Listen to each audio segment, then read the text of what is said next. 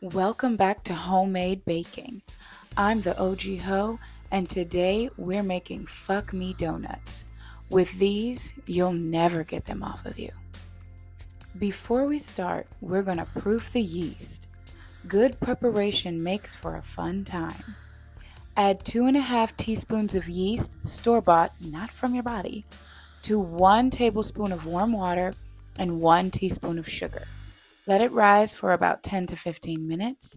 If it doesn't at least double in size, throw it out and get another one. Now, we're going to start with 3 1/3 cups of flour. Please remember, we make magic with our food here. So we do almost everything we can in threes.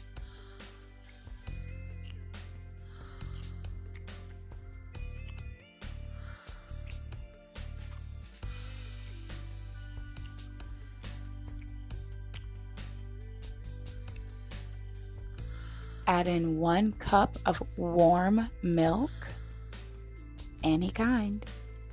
Add in 3 egg yolks.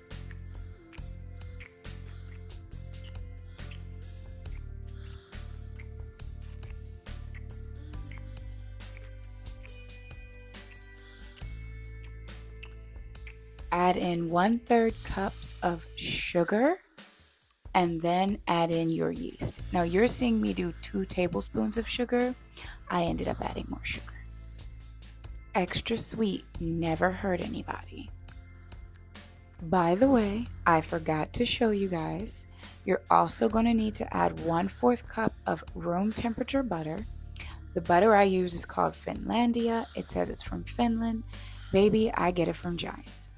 All I know is if the butter is this delicious, I wonder how everything else over there tastes. Now stir. Remember, clockwise for gain and counterclockwise for loss. You don't need a vagini to make magic. You can do it in your bowl. Stir in threes. Now we're gonna knead it. You want your dough to be slightly tacky. However, I always end up adding a little bit more flour to it. If you need to do it, go for it. Do what thou wilt. That is the whole of the law. Knead in threes, and when you're done, grease up your bowl and let your dough ball rise for about 1 to 2 hours. Remember, it needs a warm and moist environment. Warm and moist environment, or it will not rise. Now take out your ball of dough and roll it until it's about a 1/2 inch thick or thicker. The more girth it has to it, the more you get from it. However, you will have to cook it slightly longer and work with it a little bit more.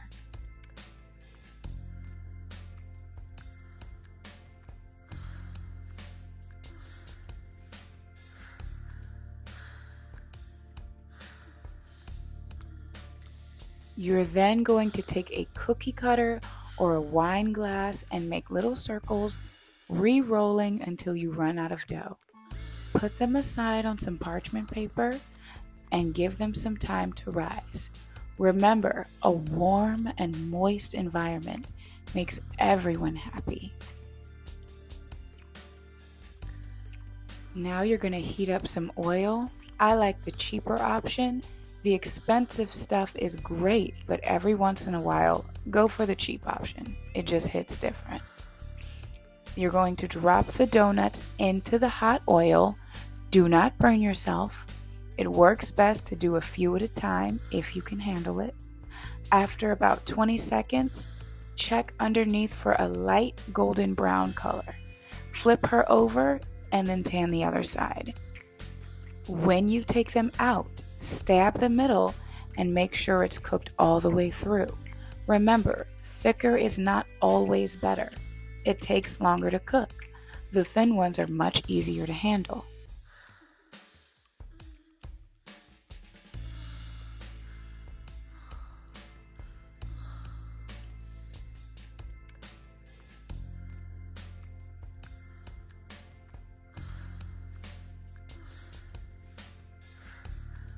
By the way, do not have your dogs in the kitchen while you do this. You risk burning the shit out of them. But you know what? The outside might be crispy, but the inside is what matters. As long as the inside is warm and moist, we are all good. Now we're going to powder them. Pour some confectioner sugar in a bowl, grab your donut and cover it fully. Make sure you get the corners and you cover all sides with your beautiful sweet white deliciousness.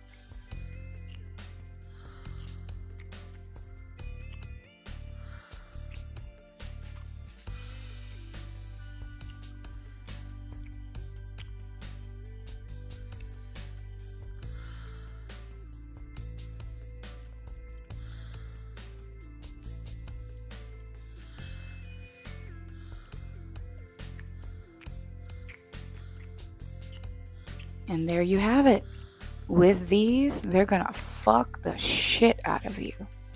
Remember, you can't turn a hoe into a housewife, but I can. Stay skinny.